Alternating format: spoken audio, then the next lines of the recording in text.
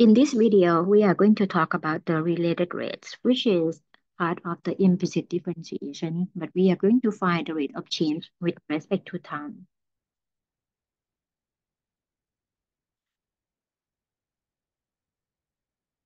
In this example, let x and y be functions of a third variable, which is the variable t. Use implicit differentiation to find dy by dt for the equation 8x to the fourth minus 6 times xy minus 4 times y squared equals 1, because both x and y are the function of the t. In fact, x as x of t, y as y of t. And when we use the implicit differentiation, the first step, we are going to find the derivative with respect to t to all terms. The second step, we are going to solve for the unknown, which is the dy by dt. Let's get started with the first step. Apply d by dt to all terms.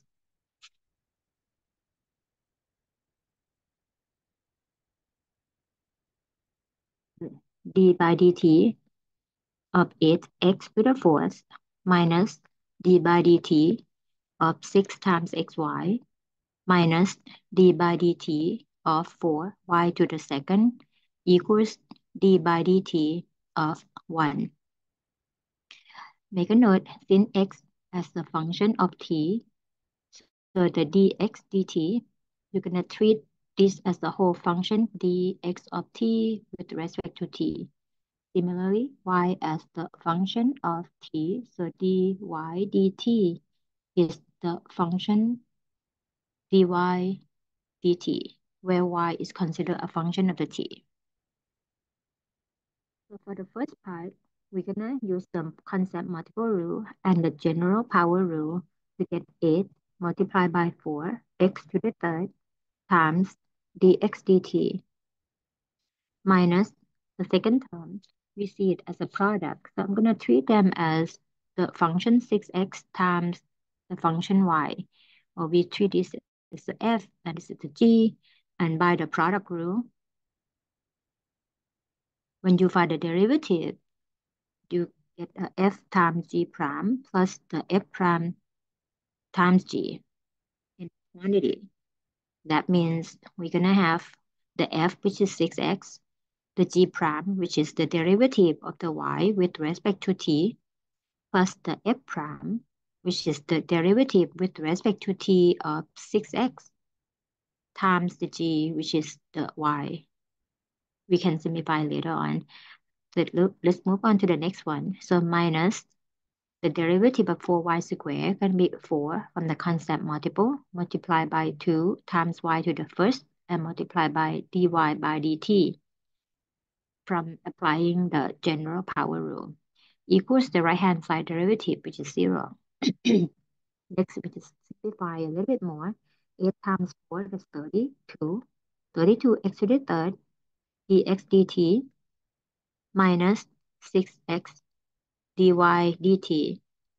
And let's clean up before we distribute the negative sign in. The derivative of 6x with respect to t is 6 times 1 times dx dt from x to the first power by using the general power rule. That tells us after we apply the negative sign, the second term in the parentheses will become 6 times y times dx dt. And then minus 4 times 2, that's 8, times y times dy by dt equals 0. The problem is looking for dy by dt. Where is dy by dt? It appears here, it appears here. So we are going to solve for the unknown, which is step number 2 of the implicit differentiation. So solve for dy by dt.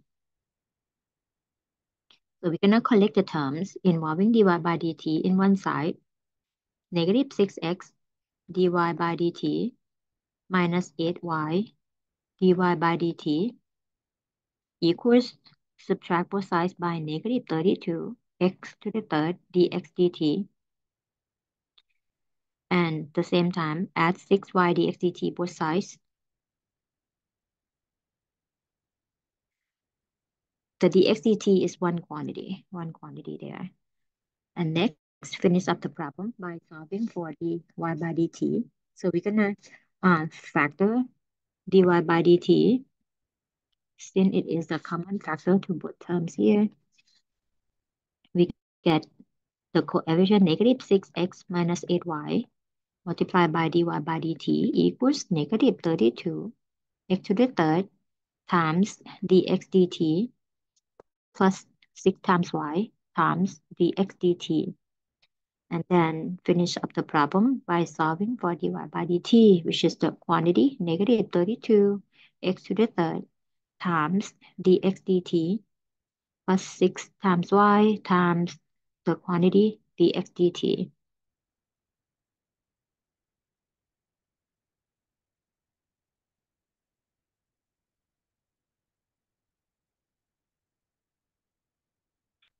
On the right hand side, we can factor out dx dt to have negative 32x to the third plus 6y times dx dt, and then the whole quantity divided by the coefficient of dy by dt on the left hand side.